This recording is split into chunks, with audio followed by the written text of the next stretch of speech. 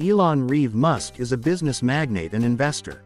He is the founder, CEO, and chief engineer of SpaceX, angel investor, CEO, and product architect of Tesla, founder of the Boring Company, and co-founder of Neuralink and OpenAI.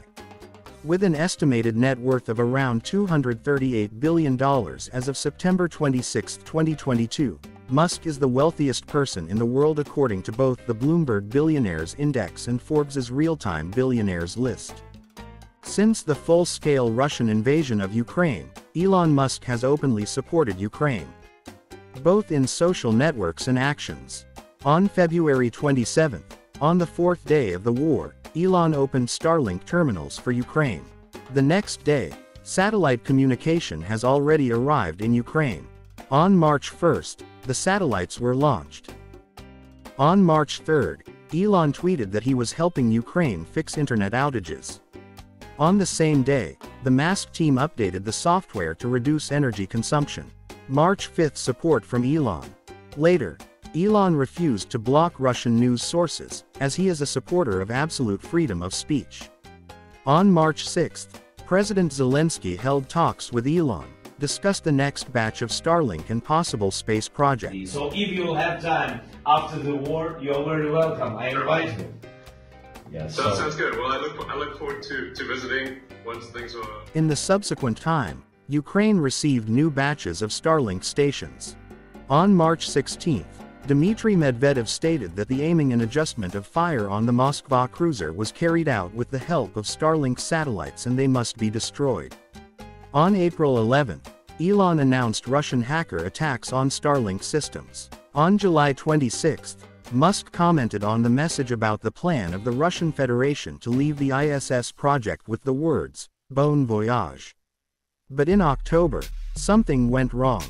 Elon tweeted his formula for ending the war. He proposed to fulfill all the conditions of the Russian Federation, to give up Crimea, providing it with water, repeat referendums, and Ukraine should become neutral. What happened? U.S. Congressional advisor Paul Massaro wrote in response that the war would end only under the following conditions: Ukraine returns all its territories and Russia is demilitarized, decolonized and denuclearized. Netizens did not keep themselves waiting long. Then Elon decided to replay and opened the vote. Zelensky also opened his poll. The Lithuanian president also reacted. Then Musk gave back. After a couple of days, something went wrong again.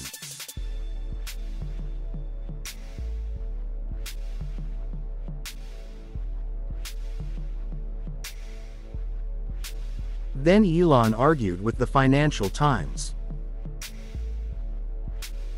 He also wrote about nuclear war. Following all this, information appeared that Elon communicated with Putin before publishing his tweets. Musk denies this communication. And the last news, Elon said that they would no longer be able to finance Starlink services in Ukraine. Maybe he got offended. Many say that before all the tweets, Tesla shares fell by 8%, and this story is a distraction from this fall in shares and falling sales of Tesla. Who knows what's going on in his head? Is it related to business or politics? In any case, Ukraine is grateful to Elon Musk for his help. He helped us stand at the most critical moment of the war. What is happening with the world? Thanks for watching. Like and subscribe to the channel. Also write comments. What do you think happened? See you soon.